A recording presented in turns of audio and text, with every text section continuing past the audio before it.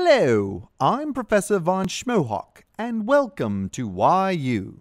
We have seen that multiplying any decimal number by 10 shifts each digit in the number one column to the left.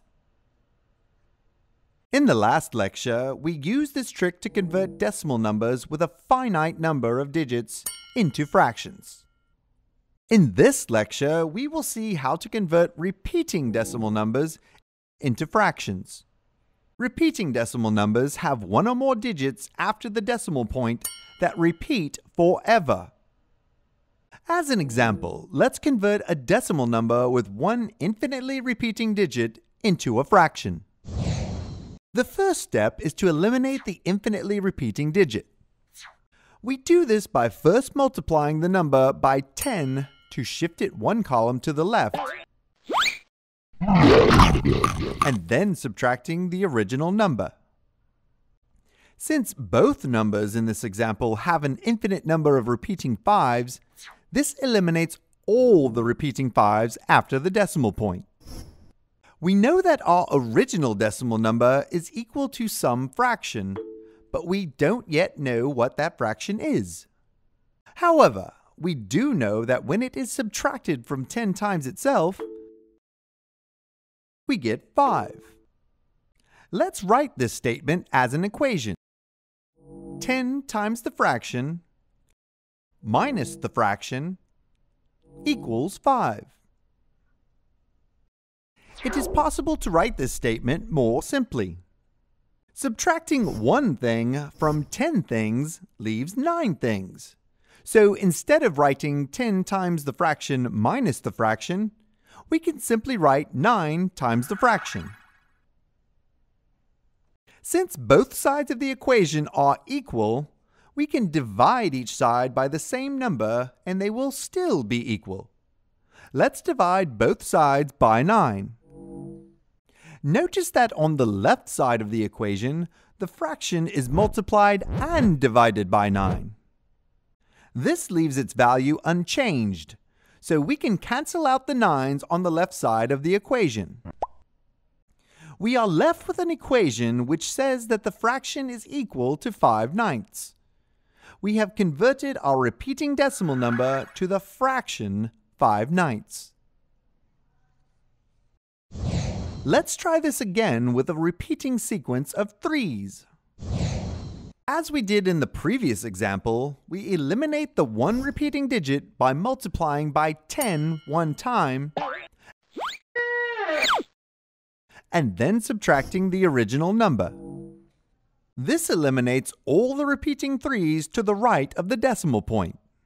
So 10 times the fraction minus the fraction equals 3. We write this as an equation which we can simplify to say 9 times the fraction equals 3. We then divide each side of the equation by 9 so that the 9's on the left side cancel. This equation tells us that our fraction is equal to 3/9. Of course, the fraction 3/9 can be reduced to 1/3. So we have converted this repeating decimal number to the fraction 1/3. Now, instead of a single repeating digit, let's convert a decimal number with a repeating sequence of 3 digits. Since there are 3 repeating digits to eliminate, we must shift the number 3 columns to the left by multiplying it by 10 3 times.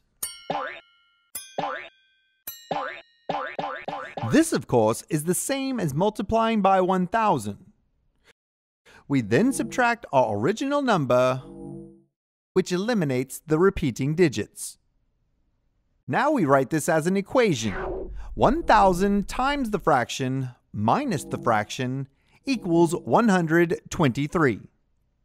1,000 times the fraction minus the fraction is the same as 999 times the fraction. And dividing both sides of the equation by 999 cancels out the 999 on the left.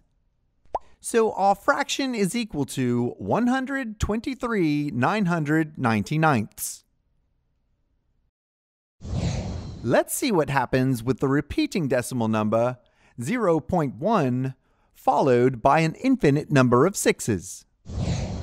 Since there is only one repeating digit, 6, we shift the number one column to the left by multiplying by 10 one time and subtract the original number.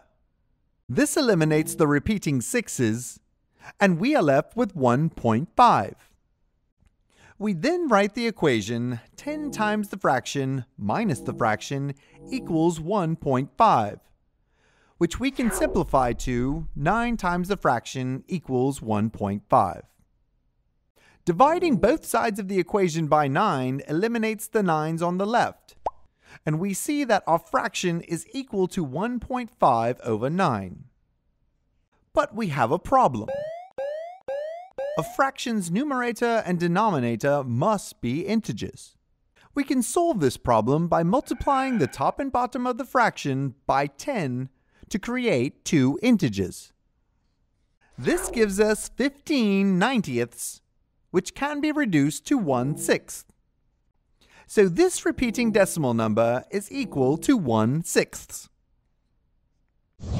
As a final example, let's reduce a number that has the repeating sequence of digits 142857. Since there are 6 repeating digits, we shift this number 6 columns to the left by multiplying it by 10 6 times, which is the same as multiplying by 1,000,000. We then subtract the original number. This eliminates all but one copy of the repeating sequence. We are left with the integer 142857. We then write the equation 1,000,000 times the fraction minus the fraction equals 142857. Using the same logic as before, the left side of this equation can be simplified to 999,999 times the fraction. Dividing both sides of the equation by 999,999 leaves us with an equation which says that our number is equal to the fraction 142857 over 999,999. Using the factoring techniques we learned in the lecture on reducing fractions, this scary-looking fraction can be reduced to 1/7. So we have discovered that this repeating decimal number is equivalent to the fraction 1/7. This concludes our lectures on fractions. So far, we have learned about the properties of the arithmetic operations: addition, subtraction, multiplication, and division. In our next lecture, we will introduce the mathematical operation of exponentiation.